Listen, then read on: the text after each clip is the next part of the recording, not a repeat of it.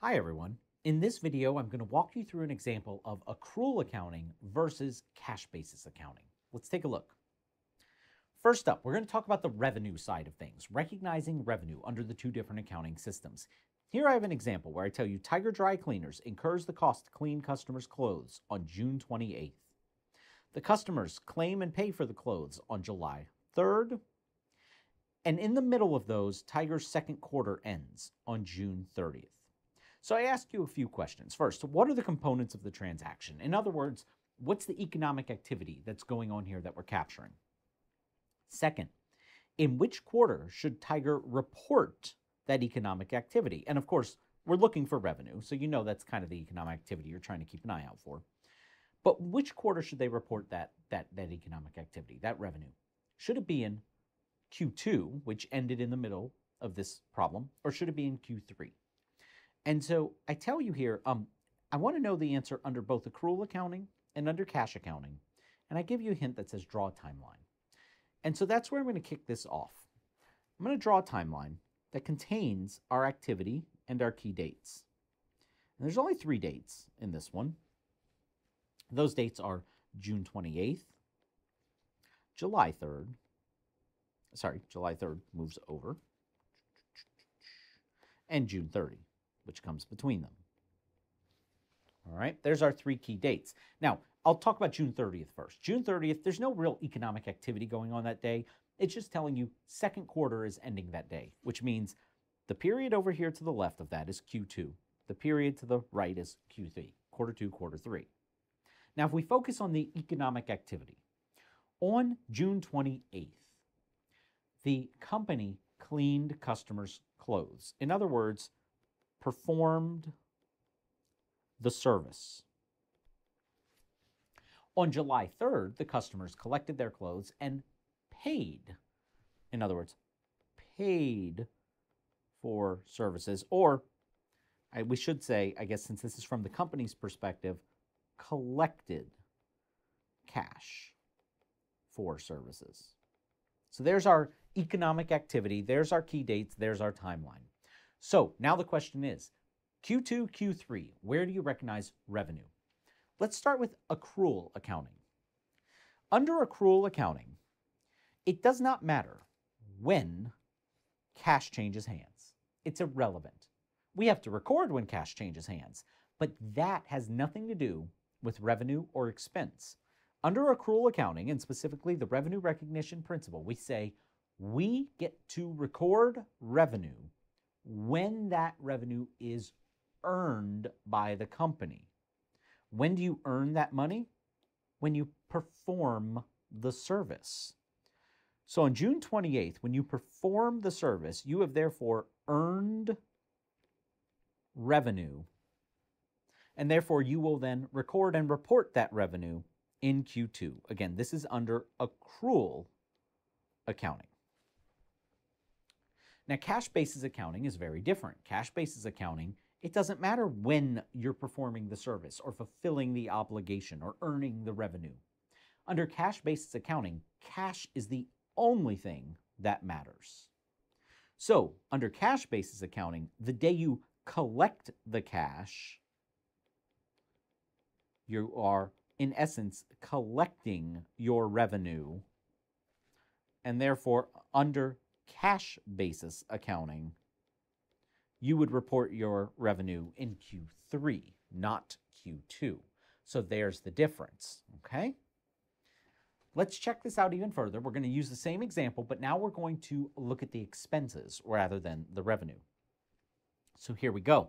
It's still Tiger Dry Cleaners. They still have that Q2 end on June 30th. Only now we're going to focus on what are they spending to clean these clothes. And we're just going to focus on 2 things. One is the employees. The employees are working June 16th to June 30th, okay? Back half of June. However, they don't get paid until July 5th. Very common, right? You don't necessarily get your paycheck on the day you make the money. You usually get your paycheck a week or 2 later. There's a delay. Tiger's electricity bill for June, so once again, using electricity in June, arrives in July and doesn't get paid until August. And then, of course, we have the Q end on June 30th. So Same three question. What's the components of the transaction? In other words, what are the economic activities, and specifically with regards to expense? And then when do we record those? Do we record them in Q2 or Q3? And once again, I'm going to start off with a timeline. So here's our timeline. Our timeline actually starts on June 1 because our earliest date, even though it doesn't say it, is June 1 because of this electricity bill. Electricity bill for the month of June. So starts June 1. We're going to go all the way to June 30 because that's when the quarter ends. So we have Q2 over here, Q3 over here. We are then going to proceed, remember June 30 is the last day of June, so July starts that day. We're going to proceed all the way to then August. So I'll call this August 1. And the main reason we need August in there as well is because we say that we do not pay the electricity bill until August. So we need August on our timeline. And of course, I'm going to just leave this open-ended because we don't have specific dates. We don't ever hit September. So I'm just going to leave that end of the timeline open. So here's our general layout. We have June, we have July, and we have part of August. Q2, Q3. Both July and August are part of Q3. A quarter lasts 3 months. So those are both Q3. All right, let's fill in our dates. So we know that the employees worked from June 16th to June 30th. So I'm going to go ahead and add June 16th here in the middle. And I'm going to put a bracket here that shows employees worked. We also know that the employees got paid on July 5th. So I'm going to add in July 5th right here. Employees paid. The other piece of this is the electricity, right? We know that the electricity for the month of June, so put a bracket here for all of June, electricity used. I'm going to move my Q2s and Q3s down just to give us a little breathing room. We know that the bill for the electricity arrived sometime in July. We did not put a date on it. So again, I'm going to bracket July off. E-bill arrived, electricity bill arrived. And then we know we paid for the electricity sometime in August. So I'm just going to put this kind of open-ended bracket over here. We don't know when in August, but sometime in August, e-bill paid. So there's our entire timeline. This one's a little bit more complicated than the one on the prior slide because we have two events going on that cover ranges of dates rather than just point in times. So it becomes a little bit more messy, but all of the information's there. It's all visual. We can see it. Let's do our two bases of accounting. So first up, accrual. Again, just like revenue, the expense recognition principle under accrual accounting says you recognize expenses when the cost is incurred, not when the cash is paid. When the cash is paid is irrelevant. The question is, when did you become obligated to pay it? When did you incur the cost? Well, you incur the cost when the employees work and when the electricity is used. So under accrual accounting, cost was incurred in Q2. Therefore, expense is recorded in Q2. Okay? One of those would be salaries and wage expense. That's your employees. The others would be what we generally lump into utilities expense. Electricity is just one of your utilities. On the other hand, under cash basis accounting, remember, the cash is the only thing that does matter under cash basis accounting. So under cash basis accounting, we have the cash cost, I'll call it, incurred, right? Or cash outflow, I guess is what I should say, outflow. For both the employees on July 5th and then the electricity bill sometime in August. Remember, both July and August are fully in Q2. So the cash the cash cost or the cash outflow incurs at those times. So then under cash basis accounting, this is when the expense is recorded in Q3, specifically July and then August. It gets split between the 2 months. All right. Now let's look at it in full summary and see what the main difference is from, say, an investor standpoint and why we might prefer one method over the other. So here we go. The only thing different in this slide is that I'm adding dollar values for you. So I tell you that the customers paid $2,000 for their dry cleaning. I tell you that the electricity was $350 and that the employee cost was $1,000. And I'm doing that just so that we can then create these nice little grids and see the difference between cash accounting and accrual accounting. So let's start with cash. If you recall from our prior two slides, under the cash method, we recorded nothing in June. We didn't do anything in Q1. We recorded the $2,000 payment from customers when they paid us in July. We recorded the $1,000 paid to our employees when we paid them in July. And we recorded the $350 paid for the electricity when we paid it in August.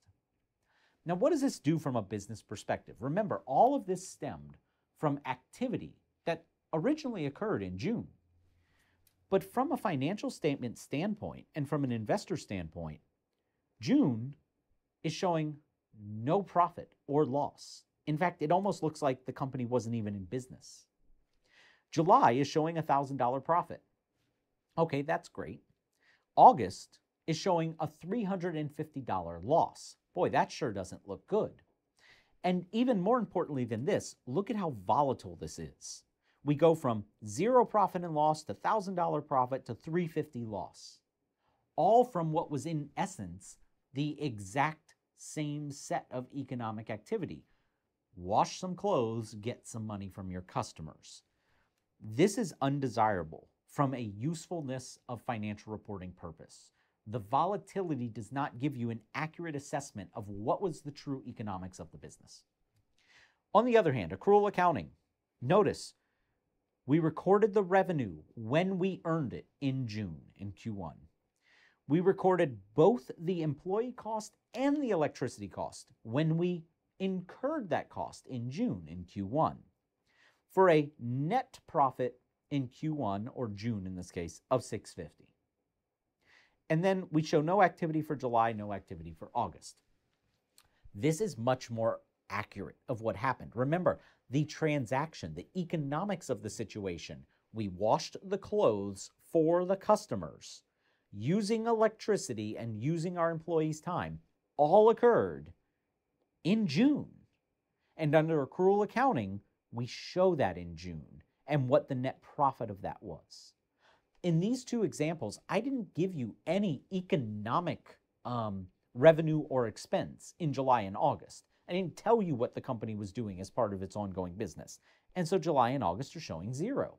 Now, in a real business, what's going to happen is, just like in June, there's going to be new dry cleaning and new collections in July, and there's going to be new dry cleaning and new collections in August, right? But this is going to give investors a much more stable, less volatile portrayal of what does your ongoing business look like. It matches up your revenues and your expenses in the time period in which both were earned or incurred. That's the benefit of accrual accounting over cash basis accounting. So I hope you found this helpful, and I hope you join me for another video.